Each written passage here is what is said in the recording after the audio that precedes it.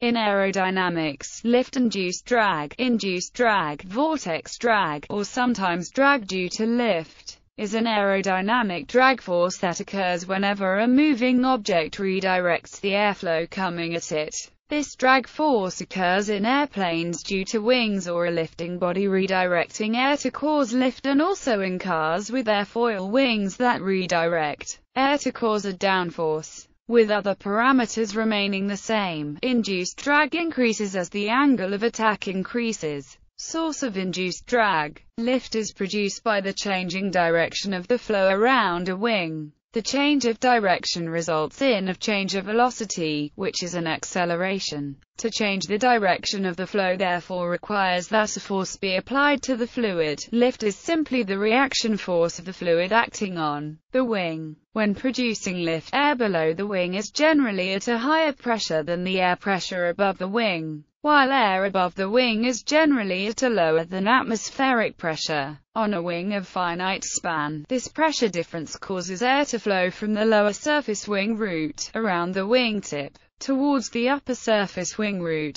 This span-wise flow of air combines with chord-wise flowing air, causing a change in speed and direction, which twists the airflow and produces vortices along the wing trailing edge. The vortices created are unstable, and they quickly combine to produce wingtip vortices. The resulting vortices change the speed and direction of the airflow behind the trailing edge, deflecting it downwards, and thus inducing downwash behind the wing. Wingtip vortices modify the airflow around a wing. Compared to a wing of infinite span, vortices reduce the effectiveness of the wing to generate lift, thus requiring a higher angle of attack to compensate, which tilts the total aerodynamic force rearwards. The angular deflection is small and has little effect on the lift. However, there is an increase in the drag equal to the product of the lift force and the angle through which it is deflected. Since the deflection is itself a function of the lift, the additional drag is proportional to the square of the lift. The total aerodynamic force is usually thought of as two components, lift and drag.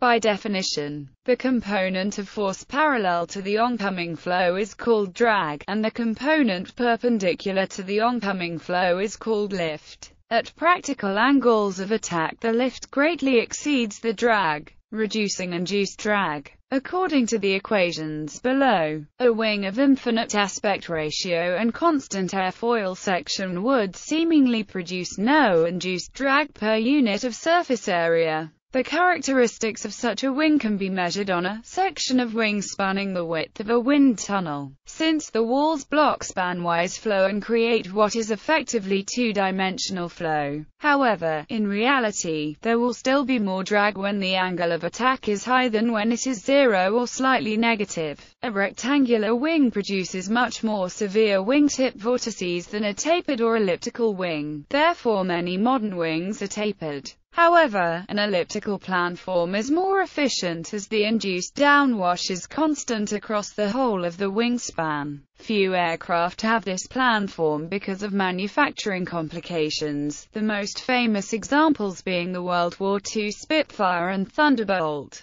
Tapered wings with straight leading and trailing edges can approximate to elliptical lift distribution. Typically, straight wings produce between 5 to 15% more induced drag than an elliptical wing. Similarly, a high aspect ratio wing will produce less induced drag than a wing of low aspect ratio because there is less air disturbance at the tip of a longer, thinner wing. Induced drag can therefore be said to be inversely proportional to aspect ratio. The lift distribution may also be modified by the use of washout, a span-wise twist of the wing to reduce the incidence towards the wing tips, and by changing the airfoil section near the wing tips. This allows more lift to be generated at the wing root and less towards the wingtip, which causes a reduction in the strength of the wingtip vortices. Some early aircraft had fins mounted on the tips of the tailplane which served as end plates. More recent aircraft have wingtip-mounted winglets to reduce the intensity of wingtip vortices.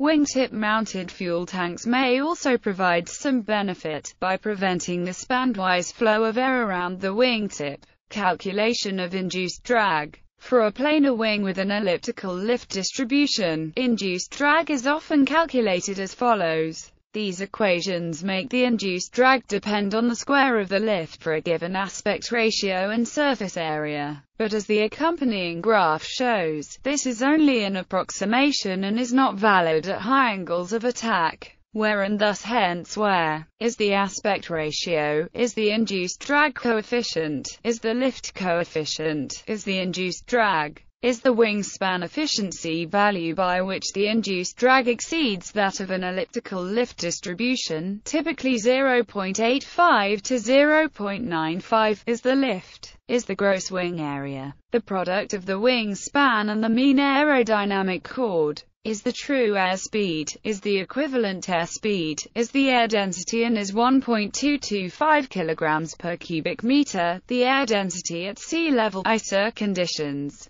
combined effect with other drag sources. Induced drag must be added to the parasitic drag to find the total drag. Since induced drag is inversely proportional to the square of the airspeed whereas parasitic drag is proportional to the square of the airspeed, the combined overall drag curve shows a minimum at some airspeed, the minimum drag speed. An aircraft flying at this speed is at its optimal aerodynamic efficiency. According to the above equations, the minimum drag speed occurs at the speed where the induced drag is equal to the parasitic drag. This is the speed at which for unpowered aircraft, minimum gradient of descent is achieved. This is also the speed for greatest range. The speed for greatest range is the speed at which a straight line from the origin is tangent to the fuel flow rate curve. The curve of range versus airspeed is normally very flat and it is customary to operate at the speed for 99% best range since this gives about 5%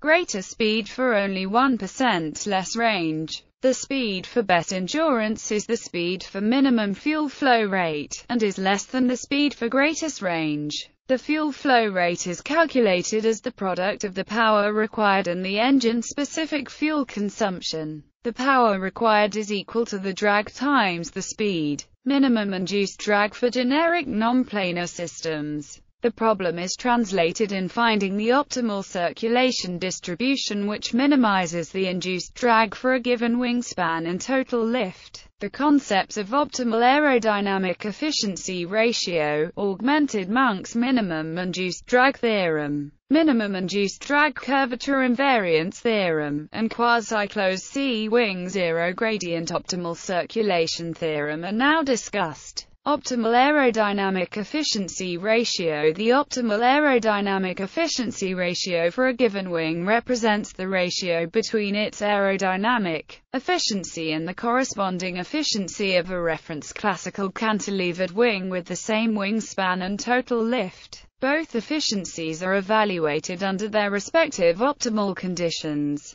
The optimal aerodynamic efficiency ratio should not be confused with the wingspan efficiency value E. Augmented Monk's minimum induced drag theorem. When the lifting system has been translated into a single plane, the induced drag will be minimum when the component of the induced velocity normal to the lifting element at each point is proportional to the cosine of the angle of inclination of the lifting element at that point. The constant of proportionality is the ratio between the free stream velocity and the optimal aerodynamic efficiency. Minimum induced drag curvature invariance theorem. Changing the sign of the curvature of the lifting line does not modify the optimal induced drag and circulation distribution. The optimal solution is then invariant if the sign of the curvature is modified. Quasi-closed C-wing zero gradient optimal circulation theorem. If the two tips of a C-wing are brought indefinitely close to each other, then both the optimal circulation and its first derivative tend to zero at those points. Optimal induced drag minimization procedure and results. The optimal conditions are found by solving an integral equation. Several non-planar wings are presented.